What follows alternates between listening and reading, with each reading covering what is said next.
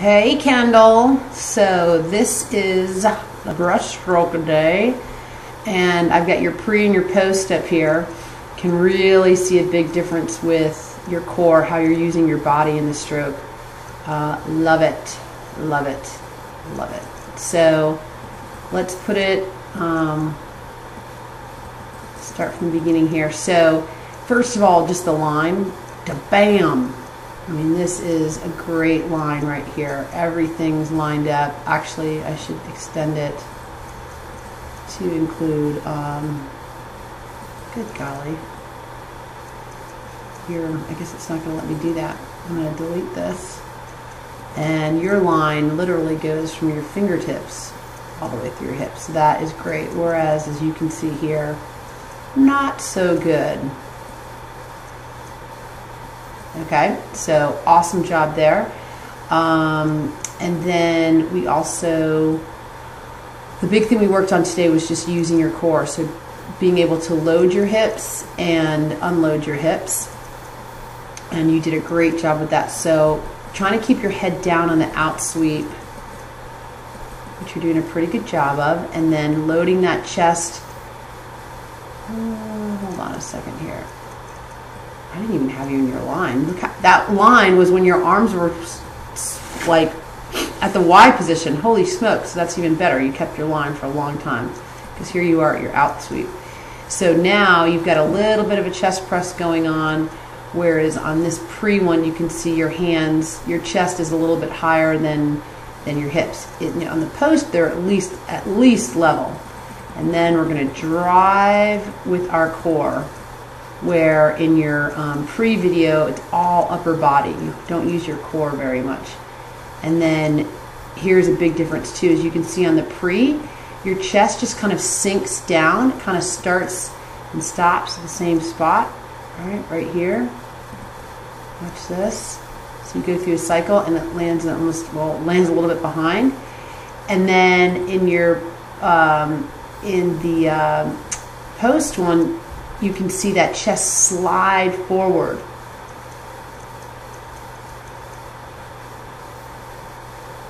Really driving off your kick. You're shooting your shoulders, your elbows, your hands forward. Awesome, awesome clip. So wanted you to see right off the bat the improvements you made there. This is the pre and post from forward. And here we can see you kept the width of your pull, which is awesome. We're just driving those hips forward a little bit more, really landing with the chest. You're driving your chest down. You're trying to drive your head in line with your spine. You can see, though, that your head's still a touch high here. I think we could kind of hide it a little bit more.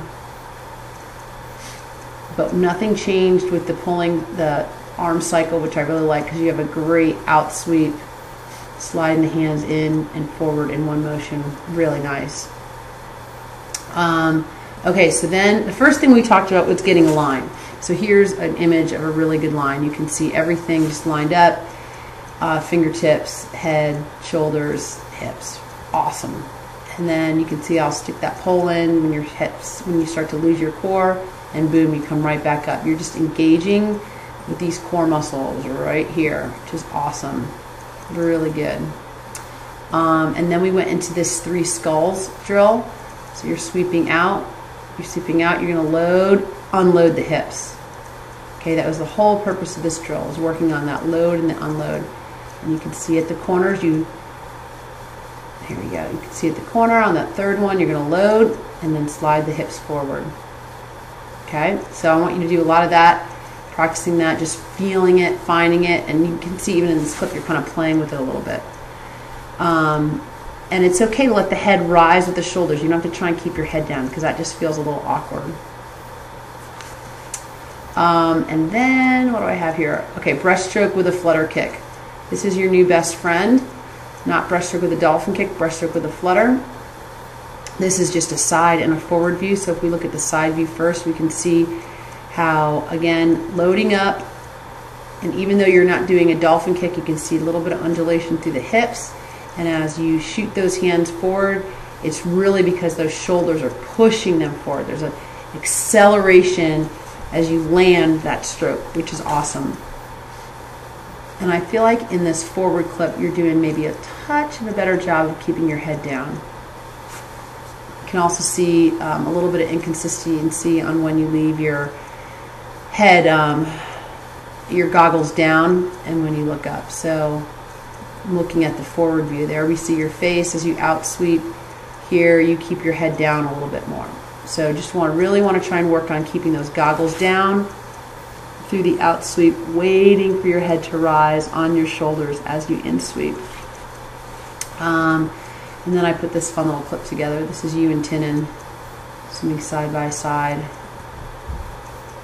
Let's see.